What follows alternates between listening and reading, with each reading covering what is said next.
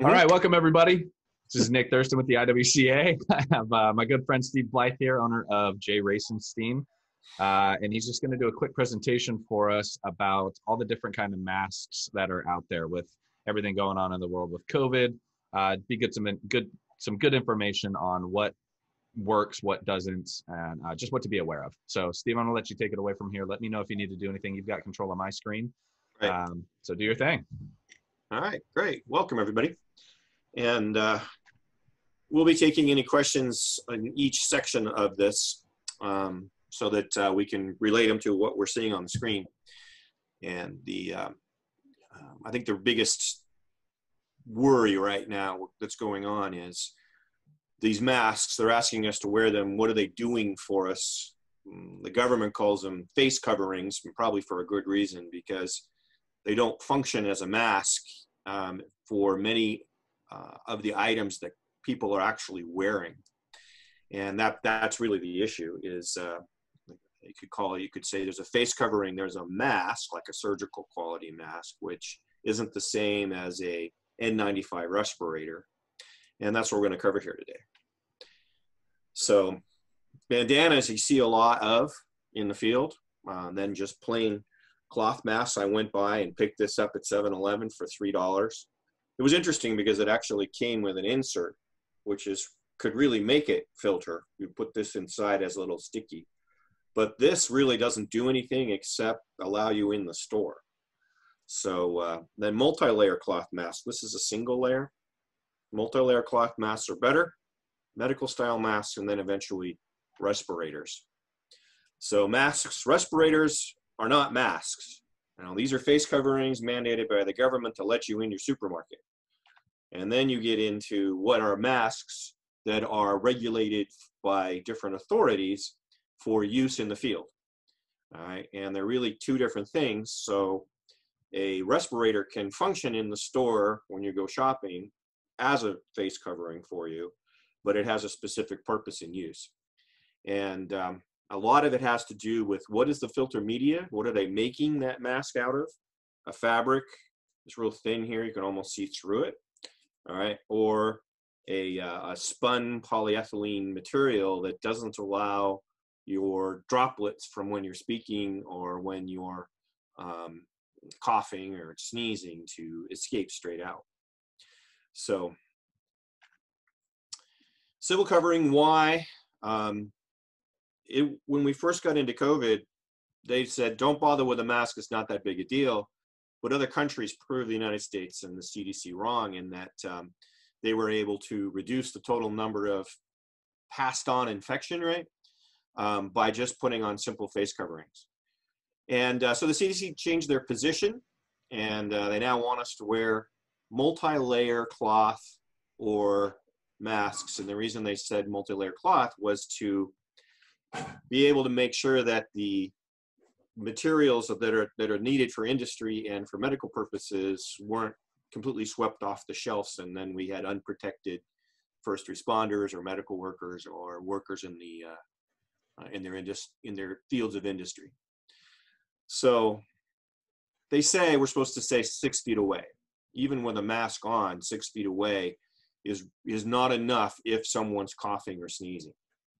And this is the thing you have to worry about for yourself. We're wearing the masks to protect other people from what we might have. Very few of them as face coverings or masks are going to protect us. And so here we see on the next slide that a cough, unprotected, can actually go out during a 5-second time period, 18 feet easily. So 6 feet with someone coughing isn't enough. And so you want to remember that when you see someone coughing. Sorry about that. Got someone calling in. Turn that off. And so here's another slide that talks about how far something goes. So when we're just exhaling, okay, it's 5 feet or so, just a normal conversation, breathing, which is why that 6-foot rule. A cough starts at about 6.5 feet, and a sneeze can go out as far as 25 feet in this study that was done by the Financial Times. So two different people. CDC, the Medical Express News, and the Financial Times have released a study as to what's going on with dispersion patterns. So that bandana that you see people wearing, all right, is not really effective to protect other people from you. A bandana is probably only 20%, and when it's folded over, 22% of a protection over your face. So people in bandanas, this is just a towel, but are someone you want to stay a little further away from. And the material of a pillowcase, it's a 600 count pillowcase, folded into 4 layers, is 60%. So even better than a bandana when folded into 4 layers. In this case, from the study that was released on outsideonline.com, 19.2, or about 20%. So your next step up are cloth masks, but unfortunately there are single layer cloth masks like this one, and then multi-layer. The CDC says to use a multi-layer mask and to use a tight material. A multi-layer mask, all right, is going to be enough to pull out a lot of that particulate, the liquid particulate. All right, a single layer of t-shirt material. There are studies out. There's actually things on the website. Make your own mask out of a t-shirt. Be about 50%. So a single layer mask is better than a bandana, but not going to protect you from, or others from, your spittle. All right, so now you got multi-layers. This was a multi-layer mask that I had bought and now have since lost. And with multiple layers, you get a better chance, and they are running 60 to 70% filtration, that fabric's going to stop that cough from going through, a denser material. And this is where it comes into, if you want to know what you have, the candle test. All right, there's a candle test video that was put up on the IWCA website next to this presentation that shows you, if you put on your mask and try to blow out a candle, if you can blow out the candle through that mask, it's not doing much for you. And multiple layers are better, and are probably the ones that I would suggest you try to use if you're going to use a cloth mask, or someone's going to sew you up a mask. But you need to remember with this mask that they say at the CDC website, you're supposed to clean it every night. So you got to treat these like socks. You know, you take your socks off, you throw them in the washer and reuse them. So you having one mask and leaving it on the dashboard of your car probably isn't the best answer for you, because if you did run into any virus out there, you're just taking that virus, leaving it on the car. You use it an hour later, you're getting it on your hands, all those kinds of things. So it has its own issues. Remember, they did that so that you didn't go out and buy all these masks up months ago. Today, masks are plentiful. So I would start with a medical style mask to protect you and your family. The material is great. It'll filter up to 80% only because, not the material, but because it leaks out the sides. All right, so when you cough, if you actually turned your head, you could point it at the person that you're coughing. You want to cough straight with this. The metal nose clips will help get it up to that 80% to keep that in there. If you are breathing through this and your glasses are fogging, if I release those nose clips and start to breathe, I can see my glasses start to fog up right now, right? You can see it in this lens. By pressing in that metal nose clip and getting it nice and tight, I'm not going to get that lens fogging up anymore, and that's what gets you up to that 80% filtration rate. But I'm not ever going to get a real good seal in this area. So, but this is the first level mask that I would recommend for anybody, especially if you're worried about yourself, because this is the first one that really is going to help you try to keep whatever's out there, okay, that you're exposed to, out of your system. Remember, these were meant in a medical setting to protect the patient from the doctor in visits and in surgeries and all those kinds of things. So they really weren't meant to protect you from something when they were first generated. But they're still a way better mask than any of the cloth masks. And these things are super available now. I went to 3 or 4 stores today just to check inventory in New Jersey, and they were on the shelf at all the stores. So I would consider for your families or your own workforce standpoint, at least get to a medical mask. And then we get into respirator style. All right, there's N95, KN95, FFP2. These are just standards developed by N95 USA. KN95 is the China standard, and FFP2 is the EU standard. And they're all very, very similar in what they say, just each of these world organizations needs to have their own standard. They don't want to use the other guys. So for all intents and purposes, these standards are the same. They're interchangeable. So when you see an N95 mask or a KN95 or a mask that might say FFP2, like this mask does on the side, all right, that's the CE standard. They're all interchangeable for each other. They're all going to work. You're not going to have anybody bother you that, oh, you don't have the proper mask. They're all going to be fine. And there is a actual document from the CDC that describes all of this, so that these masks, which are meant for industry, can be used in a medical setting should they need to buy them because they can't find their own medical masks. It was originally developed for dusty working environments, coal mines, auto body repair work, anything where you're generating a dust, as well as for regulated industries like pest control, where they're spraying chemistry, or for soft washing, where you're spraying bleach. They're supposed to have protection for the chemicals that are being airborne and could bother your respiratory system. And that they come in a disposable form like this. This is a KN95, or actually an FFP2 from Europe standard. And they have, you will find when you put this on and get the seal going on this, that it's harder to breathe because you're getting a seal all the way around and just making you breathe through the media. All right. And with the surgical mask, it was a little, I could tell it was on. The cloth mask was pretty easy to breathe through, but this, you're going to be a little labored to breathe through this. And that means that it's actually performing its task and is not only protecting the others around you, but it's protecting you too, at the first level, I would say, personally. So the respirator style, and respirator means that it's rated to protect you in those work environments for industry, is a great one for employees and for going out and performing work, because it's going to protect them at the highest level available today without going to N99 or higher, which they use in surgery theaters. So very good mask, 95% filtration.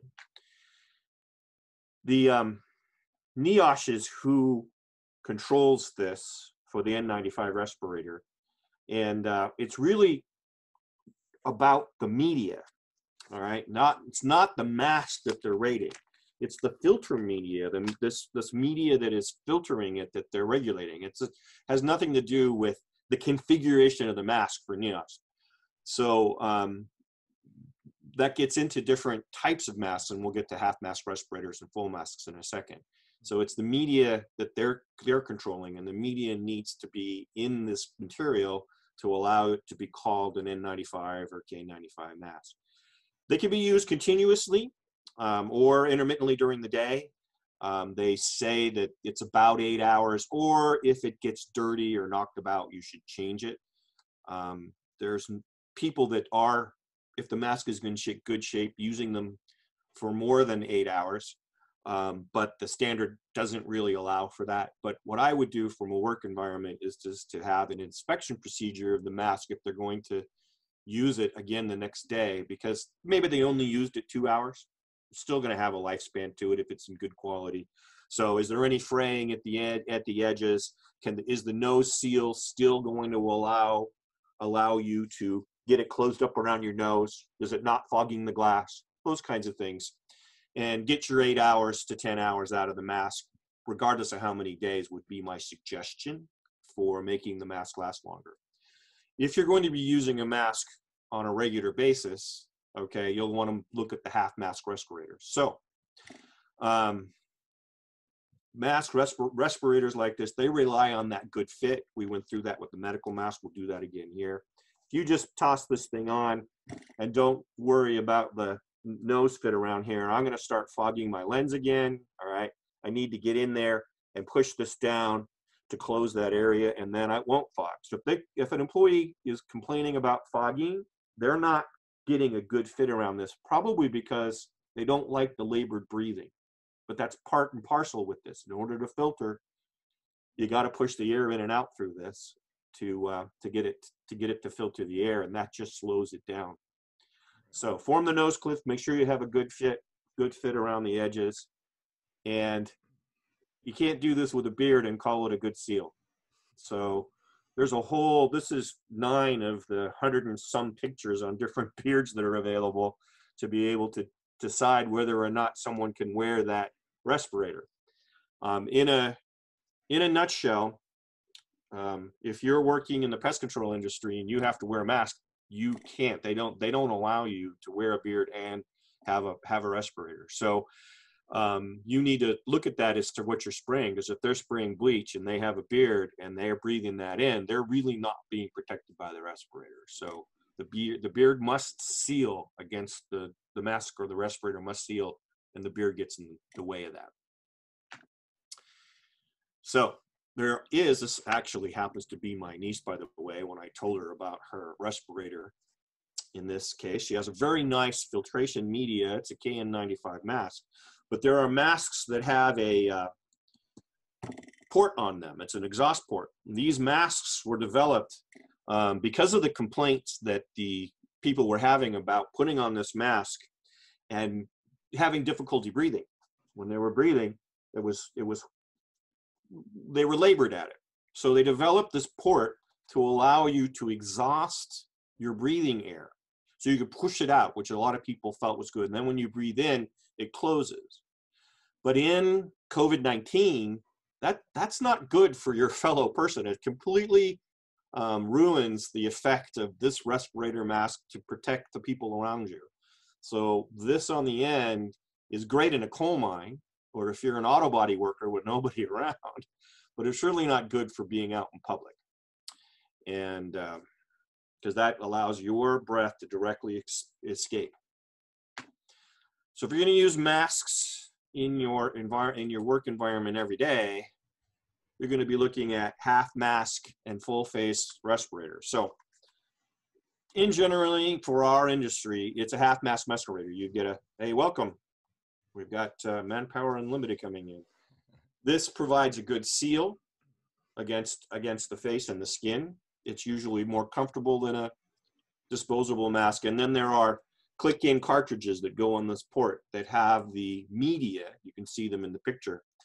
The NIOSH approved media that allows it to be called an N95 or other style mask. There's all sorts of different media for different chemistry. The N95 being the standard by NIOSH for filtering for chemicals and pesticides in the United States.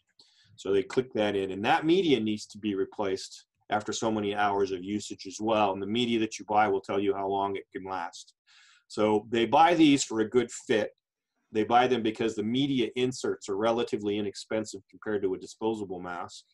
And it's easier to manage having a cartridge or a bunch of different media pieces in the field to replace in these cartridges.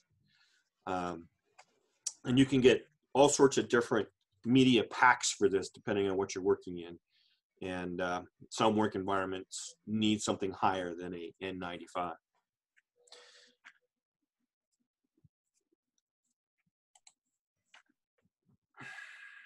Come on, go to the next page. I may have moved your mouse. Yeah. Is it working?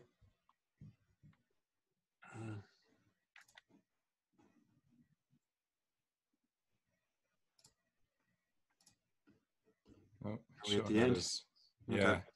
All right. Well, the basic difference between the half mask respirator and a full mask respirator is eye protection. All right. If you have people that are going into an area where there's a lot of liquids or debris in the air that's going to get in the eye, and goggles and the mask are difficult to wear, then going full face is really the way to go. That's often mandated at a industrial facility. I was at a soy processing facility, a lot of dust in the air, and they had full face respirators there because of that. It isn't something you're going to see in the field, but that's really the difference between a full face is that gives you that full eye protection through the N95 filter, where if you just have a set of goggles, you can still get whatever's in the air through that goggle, through its air port and into your eyes. So depending on what's out there, usually your industrial facility will tell you, we have to go full face here in order to allow you to go in. And that pretty much wraps up the levels of different masks and respirators. Awesome. So Manpower Unlimited here. I know you came in a little bit late, no worries. If you have any questions about what happened before, I sent you a message on the chat. You guys can go check this out. We'll post the video up on the IWCA next to the other presentations and on the YouTube channel and everything. But for now, if you guys have any questions, go ahead and type them in the chat box and we'll try to get to them. Otherwise, we'll go ahead and wrap up.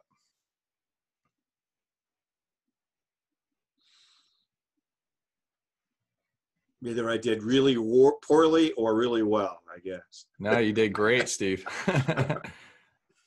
So. I think one thing you said that is a big common misconception that I've seen, at least, is thinking that the masks are just to protect yourself. So that was a good point you made, and I want to stress that for everyone else. It's not just about protecting yourself. It's about, you could be carrying the virus or anything and not have symptoms, and if you cough, sneeze, spit, what have you, you could infect other people and not even know it. So. And if you are going to be worried about protecting yourself, you need to get into the KN95 and the N95 respirator, because it's the only one offering you a level of protection. Right.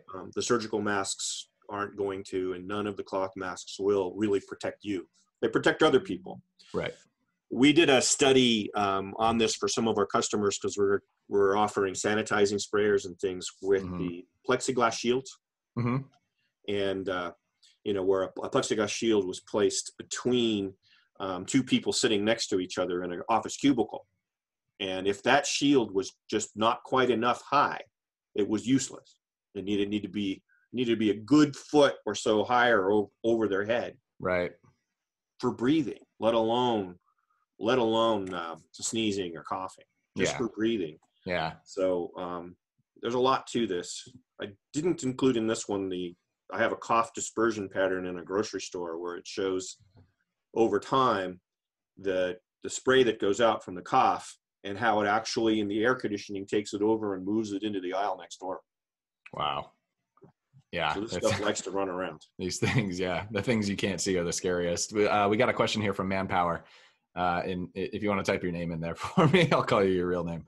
He says, thoughts on RZ type masks rating wise. I have never heard of that. Do you know what I'm talking about, or what he's talking about, Steve? It's a reusable air filtration, right? And so the ones I just pulled up on, I just looked it up on Google in this instance as an RV mask. The RV masks that I'm seeing on the website have the exhaust port. So that since they have an exhaust port on either side of the mask, they're going to exhaust your breath into the air, and they're really not going to be good for the reason why COVID-19 CDC mandates out there. The second piece with a mask like this is that we described on any of the cloth masks, you're going to want to clean this daily. And the RZ masks that I'm looking at on this, rzmask.com, they have a internal filter that goes with an outside cover that has holes for the ports. Or it's going to be, one, difficult to clean because you're getting the COVID-19 on the outside of the mask. The filtration is also filtering it for coming in, but then your exhaust is going out the ports straight into the atmosphere for other people, which kind of messes up what the CDC is trying to do with face coverings. Right. Right. And you said RV, is that the same as RZ? Z is in Z. Oh, that's RZ. I'm sorry if I said RV. Okay. RZmask.com is, I went to get one look at it and then give my, interpretation of what I'm seeing. And an inner filter is great for you, perhaps enough to protect you like an N95 if the seal is good. And that media, because it doesn't say on the RZ media that it's N95 rated, N95 rated, which is a NIOSH in the United States standard. It just says it's an active carbon filter. So Got it. if they have the right media, it'll protect you. But with the valves, it's not going to protect anyone else. So it's not really meeting the CDC's desired effect of protecting other people. Got it. Hopefully that answered your question, Alex. If not, go ahead and ask for some clarification there as well. And Steve, you said something that also brought up a good point about washing the masks, the cloth masks especially. Not only, like you said, are you getting contaminants on the outside of the mask, so you could spread it, but keep in mind you're also breathing inside those masks, which, the breath coming out of your body is moist, and it can create an environment where other bacteria could grow. It might not be the virus, but other bacteria could grow over time inside those things. So, allow the virus to stay there longer than you imagine. Oh, right. If I let this sit for 3 hours, it'll be fine. Well, yeah, maybe not. Maybe not. Right. So yeah, I like that analogy. It's like socks. Wear them one like day socks. and throw them away. Yeah. Or not throw them away. Wash them. Wash them. Yeah. Yeah. Anybody else? Any other questions here? I think you covered a lot there, Steve. That was awesome. Thanks, Nick. Yeah. No, I definitely learned a lot. I did not know that there was that many different kinds of masks out there. Great. Well, let's stay protected, because we saw our first reports of a second wave after the Memorial Day happenings. So. Yep. Yeah, absolutely, guys. And Steve, they can get masks directly from you, yes? Yes. We have both the medical style and KN95s by the tens of thousands. So. Perfect. So go over to JRacenstein and grab you guys some masks. If you want to get a hold of this presentation, just go into the campus IWCA and go under new courses, and you'll see it there, along with that candle test. And I will get this presentation uploaded there as well. So obviously, if you're seeing this later, you'll already know that. But for the time being, if you guys do need it, just go log into your campus IWCA and you'll be able to find it. If you have any questions on accessing it or seeing it, don't hesitate to reach out to any of us. And thank you for being here, you guys. And thank you, Steve. That was great. Very much appreciated. Unless there's anything else, we'll go ahead and let you get out. Take care. All right, you guys. Bye. Thank you.